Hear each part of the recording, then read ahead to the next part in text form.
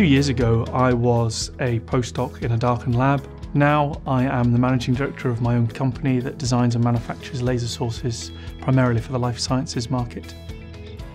The kind of applicants that I think are suited to the Enterprise Fellowship are people who are prepared to try something different. You sort of throw the rule book out of the window when you leave the university and you start your own company. And that for me is quite exciting, and if you're not scared by that, then this is a scheme for you.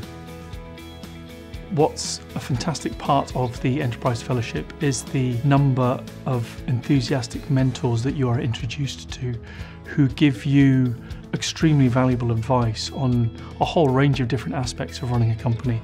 But the fellowship has also given me the time to develop the company into what it is today. It's been brilliant.